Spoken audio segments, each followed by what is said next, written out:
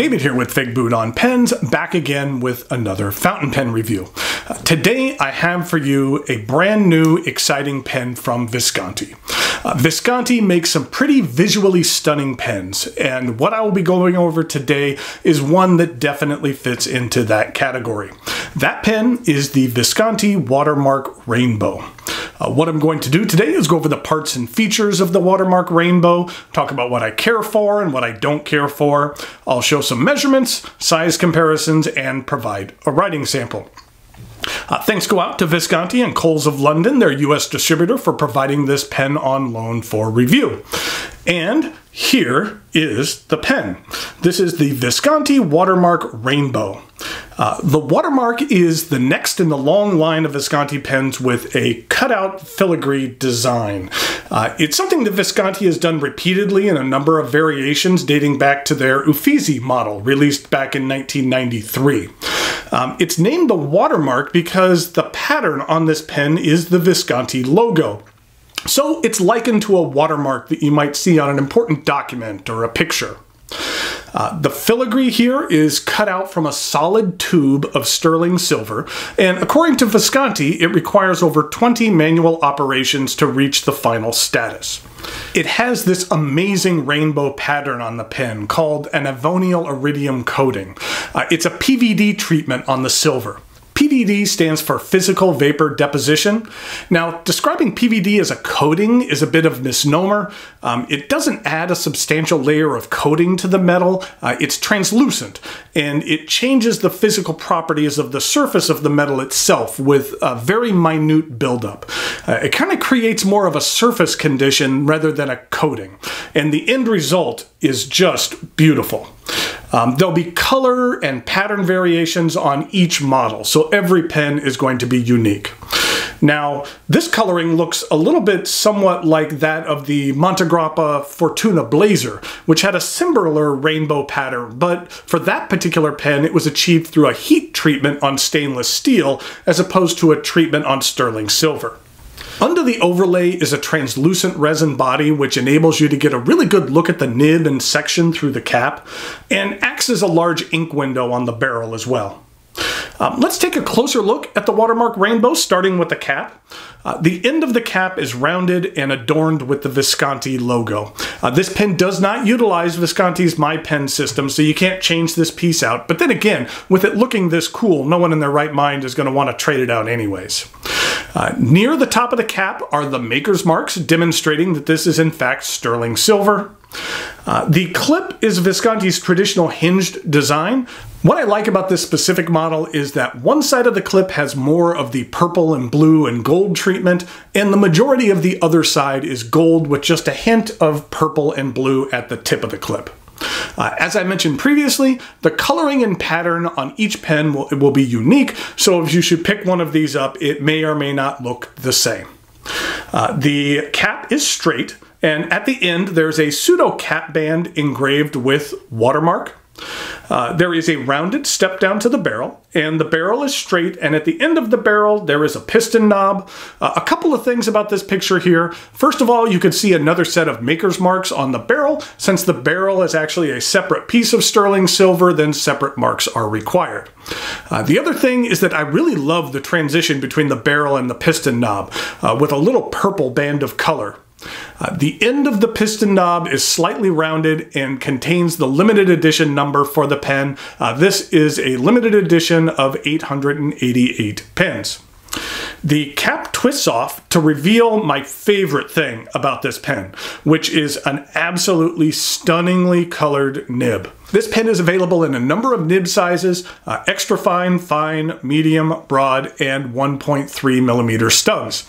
Now, Visconti is transitioning from their 23 karat palladium nibs to 18 karat gold ones. So depending on your retailer of choice, there might be varying combinations of gold and palladium nibs available in the different sizes. This one particular one here is an 18 karat gold.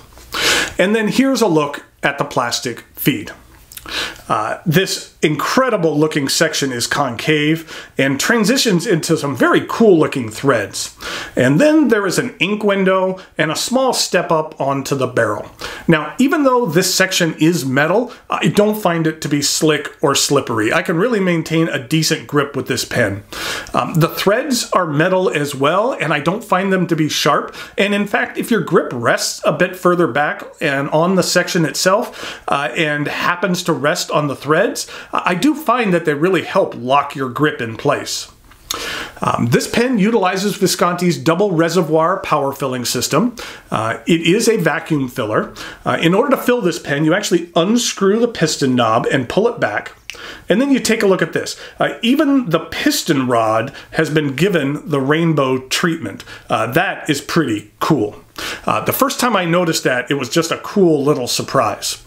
But what you do then is you immerse the nib in the bottled ink of your choice, and you push down on this piston until you hear this little noise right there, and at that point in time, ink will be sucked up into the barrel. Then what you do is you twist down on the piston knob, and it actually creates a seal in between the forward ink chamber here and the larger ink chamber in the back.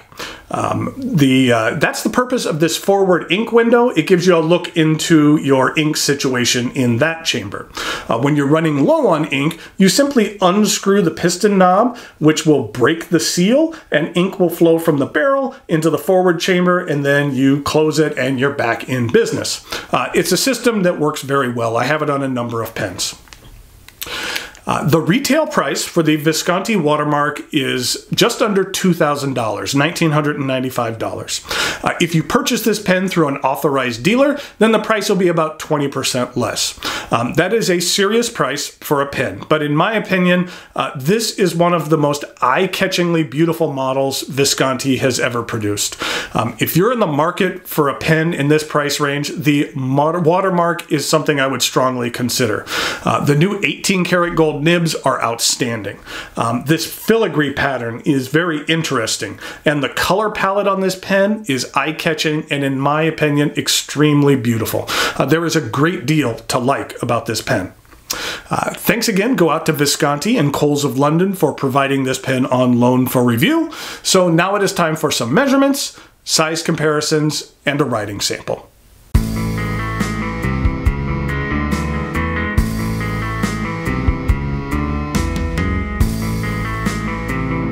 So here we go with some size comparisons for the Visconti Watermark Rainbow. First of all, here it is with a Visconti Blue Ripple, another pen with that filigree pattern. Then here it is with a Homo Sapiens Magma. And then finally, a pen that you will see reviewed here in the somewhat near future is another brand new release from Visconti, which is something to celebrate their 30th anniversary, which is the Voyager 30, which is a very nice pen that is made from ebonite. It just has some really nice coloring to it, and we will definitely take a closer look at this pen in the somewhat near future, and that is what it looks like compared to the Watermark Rainbow. In regard to some non-Visconti pens, here it is with a Lamy Safari, here it is with a Mont Blanc 146, and then here it is with a Pilot Vanishing Point Raiden water surface.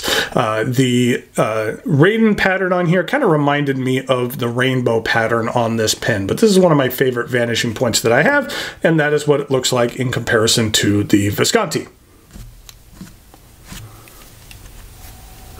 Here we go with the writing sample for the Visconti Watermark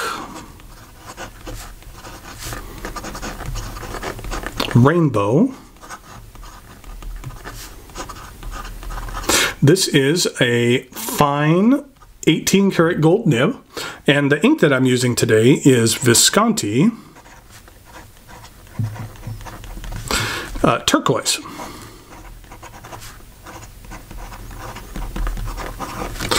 This is one of my favorite turquoises. I just think it's kind of very nicely saturated. Here's what it looks like in regard to Lamy Pacific Blue, and then also with Pelican Turquoise. That's not the greatest swatch there, but Pelican Turquoise is still a nice color. But I do like the Visconti Turquoise, and it has some nice coloration to the ink. This is what the bottles look like. This is one of my favorite looking ink bottles. I just think that these Visconti bottles look pretty cool. They're pretty functional, just the way that they focus the ink down here to the bottom, so you could pretty much use every last drop or get close to it when the ink gets a little bit low in the bottle. But I love these bottles. So here we go with the rest of the writing sample.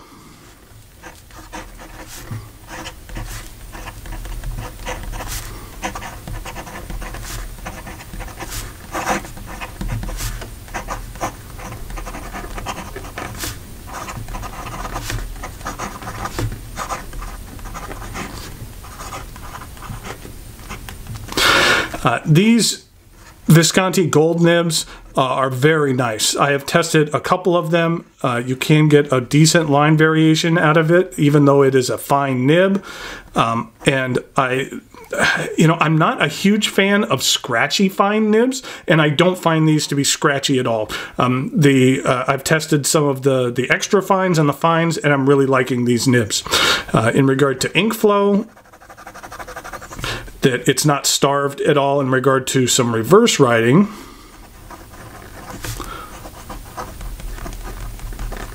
It's a little scratchy, but it does just fine. In regard to some fast writing,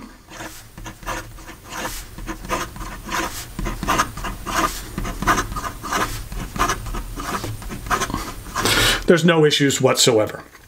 So here we have the Visconti Watermark Rainbow. I think that this is an excellent addition to the Visconti lineup. I just think this thing looks gorgeous. This is one of those pens that if you pull it out and show it to someone, then their jaw is going to drop. And it's a pen that people are going to want to like examine just because it just looks so cool. So until next time, thanks for watching, and I'll talk to you later.